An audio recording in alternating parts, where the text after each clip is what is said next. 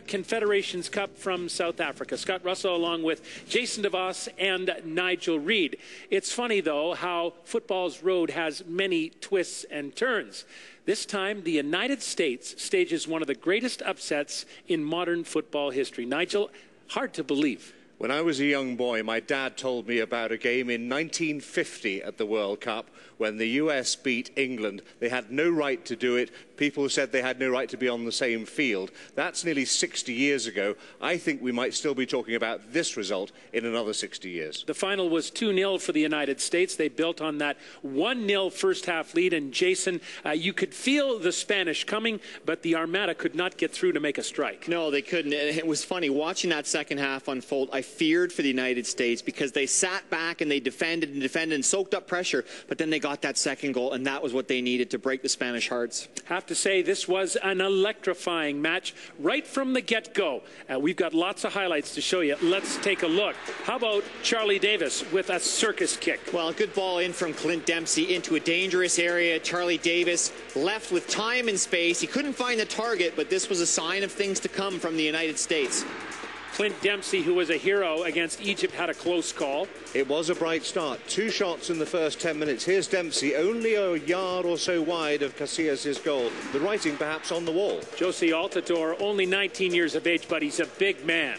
Good strength, good composure as well from Altidore on the edge of the box. Good build-up play from the United States. And Altidore just rolls Capdevila, wrong foots Casillas in goal. He gets a hand to it, not enough to keep it out of the back of the net. There's a yellow card for that celebration. Altidore does not care. 1-0 for the United States.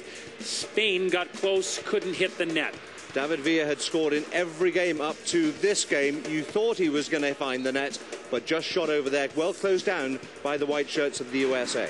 On to the second half, and this time Tim Howard, the netminder, came up big. Howard was sensational today, stopping Spain time and time again, this time pushing the ball around the post there from David Villa. Couldn't find a way past Howard in goal. Villa had scored in every game previously, couldn't find the target. He got close, he got very close, but Howard was always in the right place at the right time.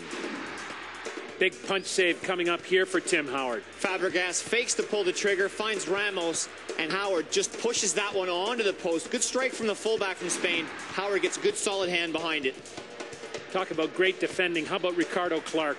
Here's a testament to what the Americans did all night. Look at the commitment here from Clark. Just throws himself in front of the bus to save out his teammates. Commitment leads to the reward, and it came in the 74th minute. Clint Dempsey again.